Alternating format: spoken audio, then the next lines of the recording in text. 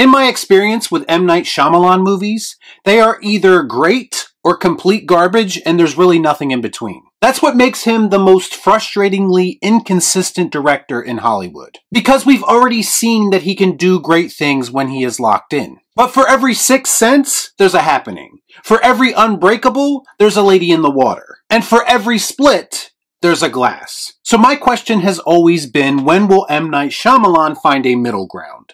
When will he become more consistent? Well, today we're going to look at his newest movie, Knock at the Cabin, and find out. Let's discuss. I watch so you don't have to.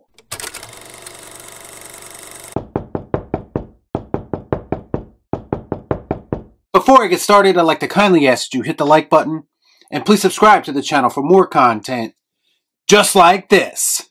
Come on. Do it. Do it! When vacationing at a remote cabin in the woods, a young girl and her two fathers are taken hostage by four armed strangers who demand that they make a difficult choice to prevent the end of the world. We all know that M. Night has always been about these high concept ideas that usually relies on a twist of some kind that either blows your mind or completely ruins the movie for you. Every M. Night movie is a sink or swim scenario. But one good thing I will say about Knock at the Cabin is it does take a somewhat more unconventional approach. Especially if we take into account what we are used to seeing in an M. Night Shyamalan movie. This is not your typical cabin in the woods movie. The setup may be familiar, but once you get a sense of what's actually going on, all those typical tropes are thrown out the window. I'm not kidding when I say this might be the most polite group of home invaders in cinematic history.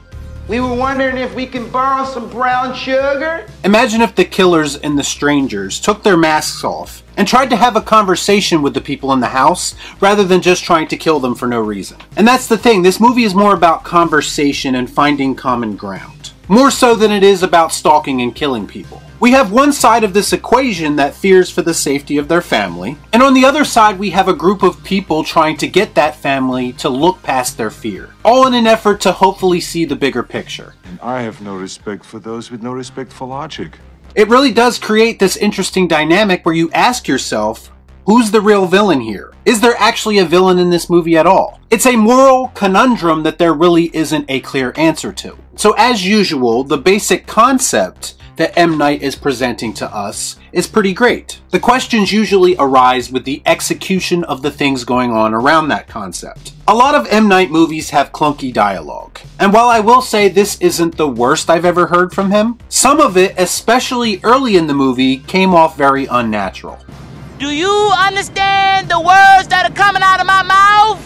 It did get better as the movie went on, but there's this one scene early in the movie where the dads are basically accusing the intruders of coming after them just because they are gay. And everything that they said in this little exchange just sounded so off to me. It was like they were literally reading from a script, and it really took me out of the moment. No, don't like that. Now this could be because of the writing or the acting or the directing, but either way, it left something to be desired. As for the characters, the two dads were fine, I guess. The thing is, they just kind of drop you into the conflict, and then they slowly reveal things about these two characters through flashbacks as the movie goes on. But even so, I really didn't feel like I knew them by the end of the movie, even if the script really wanted me to. And the end of the movie doesn't really work as well if you don't have a clear understanding of who these characters are. That makes sense. I thought the little girl was great in this. Sometimes kid actors can be very annoying, but I really enjoyed her performance. What little of it there was. As for the intruders, I found 3 of the 4 to be pretty forgettable. Batista does most of the heavy lifting character-wise, and I think he does a decent job. I've never really been sold on him as the leading man type, and I'm still not, but I still think he does an admirable job here. Even if the hulking nature of his appearance doesn't necessarily match the character he is playing. So, what do you do for a living? I lift things up and put them down. I think the highlight of this movie for me is watching these news reports of these end-of-the-world events starting to happen. Not only is it cool visually, but when the characters start to see more and more things happening, this is what makes them question their beliefs. And it creates this black cloud hanging over the whole conflict, where the characters and the audience aren't really sure if this is real or something that is being manufactured by these group of strangers. What is real?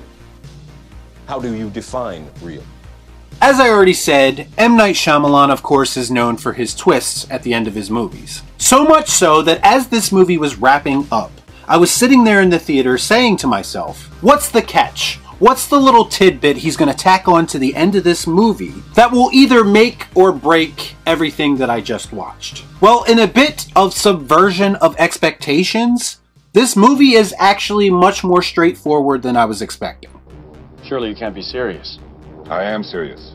And don't call me Shirley. When it ended, I was like, okay, I guess that's really the end. I'm gonna go pee now. Now, some may say that this is M. Night maturing as a filmmaker and not really relying on gimmicks so much. And that might be true. But in a weird twist of fate, the lack of any kind of bigger revelation left this particular movie with a somewhat predictable and underwhelming finale. Whoopie do. Hey, I'm impressed. I'm not even saying that it needed a major twist, but I do think it needed something to kind of bring everything home. Instead, the movie just kind of ends, and then I move on with my life. This movie is rated R, by the way, which is a strange choice, considering they pretty much shy away from violence any chance they get. In fact, anytime something violent happens, usually there's a cutaway, so I'm not really sure why it needed to be rated R to begin with. I don't get it.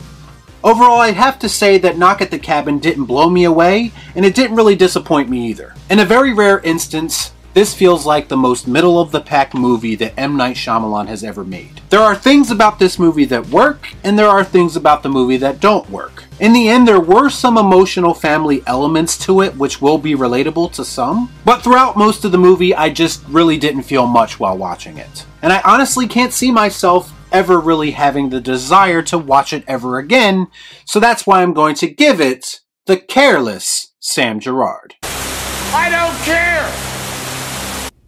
Y'all be cool. Right on.